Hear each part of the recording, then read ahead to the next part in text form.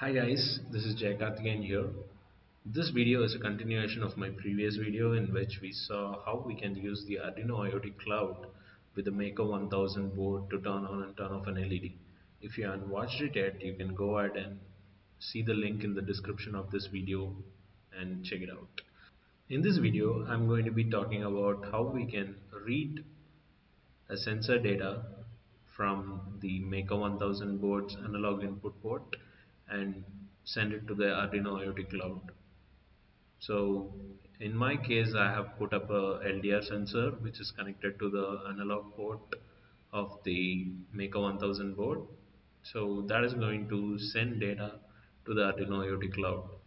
So let's go ahead and see how we have to set it up. First thing, I'm in the previous project, which is the YouTube project, and we have the LED property which is already created. Now we are going to go ahead and create another property which is going to read the data from the LDR sensor. So let's go ahead and create a property of int type whose minimum value is going to be 0 and maximum value as the default value of analog input port on the Arduino Maker 1000 board is 0 to 1024. So let's give a name for this property. As I'm using an LDR sensor here, I'm going to give it as an LDR here.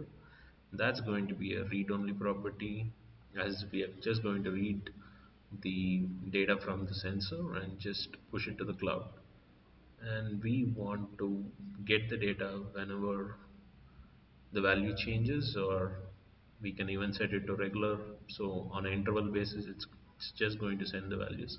I'm going to go ahead and select the regularly with a 1 second interval and create it. Once you create this is going to show up in the properties pane, and so now let's go ahead and edit the code.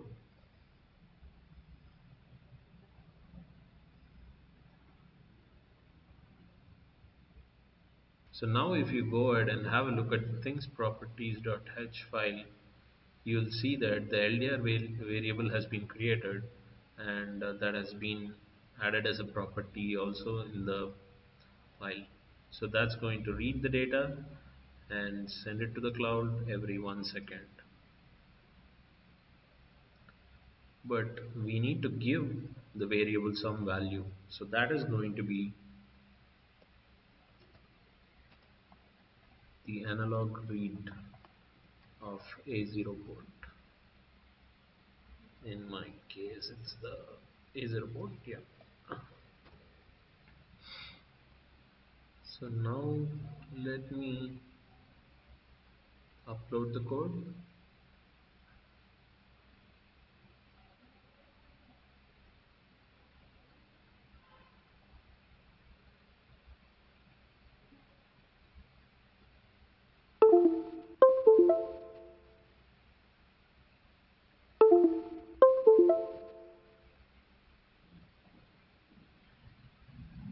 Once I uploaded the code, I can go back to the IoT cloud,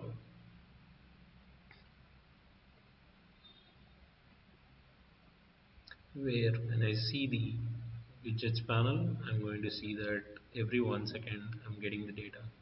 When I'm going to keep my hand over the LDR, you can see that the value just goes down, and when I remove it, it's going to read the intensity of the light.